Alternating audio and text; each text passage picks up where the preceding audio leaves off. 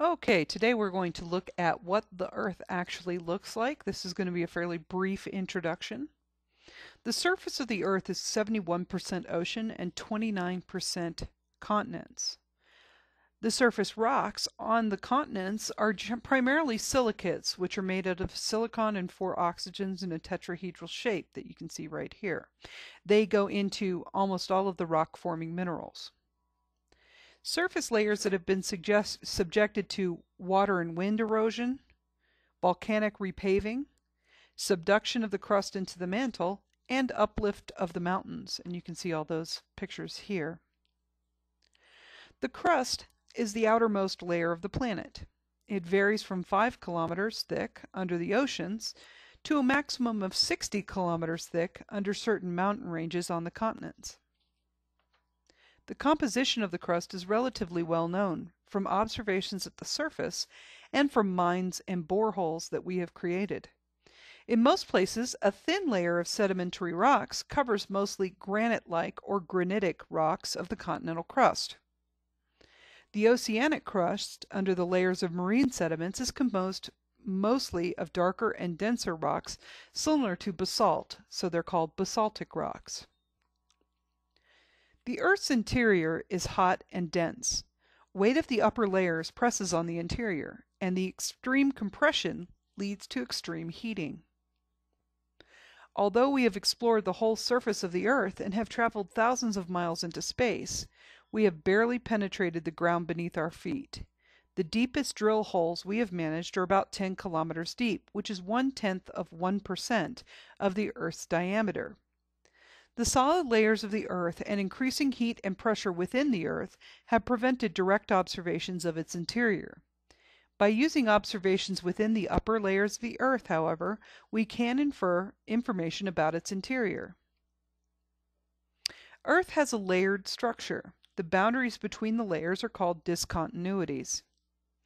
The layered structure is determined from studies of how seismic waves behave as they pass through the Earth. P and S wave travel times depend on the properties of rock materials through which they pass. The differences in the time travels of the different types of waves correspond to differences in rock properties. Seismic wave velocity depends on the density and elasticity of the rock. Seismic waves travel faster in denser rock and slower in less dense rock. Speed of the seismic waves increases with depth because the pressure and density increase downward. Please note on this picture that there are curved wave paths indicating a gradual increase in density and seismic wave velocity with depth. Also note the sharp refraction or bending of the waves at the discontinuities or boundaries between the layers. If you look here, you'll see also a shadow zone. There's a large S-wave shadow zone down here labeled no direct S waves, extending across the side of the globe opposite from the epicenter from about 105 degrees onward. S waves can't travel through the molten or liquid outer core. There's a smaller P wave shadow zone seen on both sides, which is the gray shading on this picture, from 105 degrees to 140 degrees. The P wave shadow zone makes a ring around the globe. Major layers of the Earth were detected before 1950, and finer details were delineated in the 1960s by observing the behavior of seismic waves generated during nuclear testing. As the earthquake waves travel toward the Earth's center, they can reach a layer in which their speed suddenly increases. The Yugoslavian geophysicist Andrija Mohorovic discovered the change and postulated that it marked the interface or boundary between the rocks of the crust and a denser layer. This interface is called the MOHO or the Mohorovic discontinuity. The layer below the MOHO is the Earth's mantle. The mantle is thought to include the majority of the Earth's volume. We have inferred its composition from a variety of observations. Last lecture I talked about how Eratosthenes determined the circumference of the Earth and how we used that to calculate the volume of the Earth. The mass of the Earth has been calculated from the measurements of gravitational attraction, and with both mass and volume data we have determined that the Earth's density total is about 5.5 grams per cubic centimeter. Earthquakes travel faster in the mantle, which is past the Moho discontinuity, than they do in the crust. The composition of magmas from deep within the Earth include a high proportion of dense mafic, which means rich in magnesium and iron, minerals. A large proportion of the meteorites that fall to Earth are composed of mafic minerals, and scientists believe that these meteorites are the remains of the material from which the Earth formed billions of years ago. If they are, then they should show an overall composition similar to that of the Earth. The mantle is between 100 to 2,900 kilometers deep. It is a layer of soft, mushy silicate rock and composes 2/3 of the mass of the Earth. All of these observations suggest that the mantle is composed mostly of the dark, dense, mafic minerals olivine and pyroxene, and you can see two of those here. Now we're going to journey to the center of the Earth. Not this one, the real one. The deepest layers of the Earth are known as the outer and inner cores. The composition of these layers is thought to be a mixture of iron and nickel. These elements are abundant in some meteorites and are relatively dense. It is logical because we think we know about differentiation that the densest materials would sink to the Earth's center.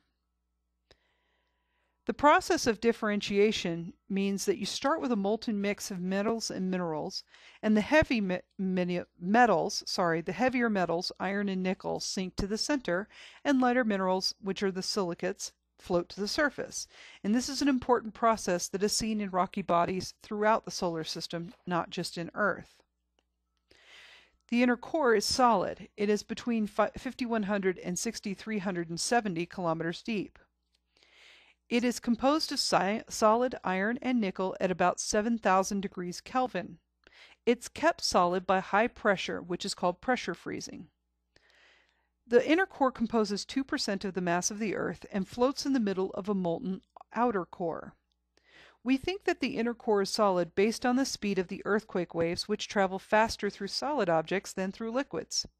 The earthquake waves that hit the inner core are registered as relatively faster to the ones that do not hit the inner core, based on measurements on the opposite side of the planet from an earthquake's origin. The outer core is molten, and it's 2,900 to 5,100 kilometers deep. Molten iron and nickel and dissolved silicon and oxygen are what compose the outer core, and this makes up 30% of the mass of the Earth. We're pretty sure that the outer core is liquid because it slows down certain earthquake waves and deflects others that can't travel through liquids on the surface of this discontinuity. Convection currents get set up in the molten outer core because of the bottom to top difference in temperature. There's a hot base at the solid inner core that's made of iron and a cooler at the top of the outer core and the base of the mantle. That gives us a geodynamo. This is the flowing electricity that is conducted in the iron fluid that sets up this dynamo and generates a strong magnetic field for the entire planet. The Earth's magnetic field extends beyond the surface into a magnetosphere that interacts with the solar winds. In conclusion, the Earth is a dynamic, actively evolving planet. The surface of the Earth has been shaped and reshaped over billions of years by the forces of plate tectonics and weathering. Most of the surface is relatively young, a few tens or hundreds of millions of years old for the most part. It is active today because the Earth's interior is still hot and molten. It started out in a hot molten state of formation and continues to continue on this way today. And about 80% of the crustal heat comes from radioactive decay of the minerals in the mantle and the crust. Okay, so that concludes this lecture of what the Earth actually looks like, and we will continue on next lecture with the way we map the Earth. Have a great day.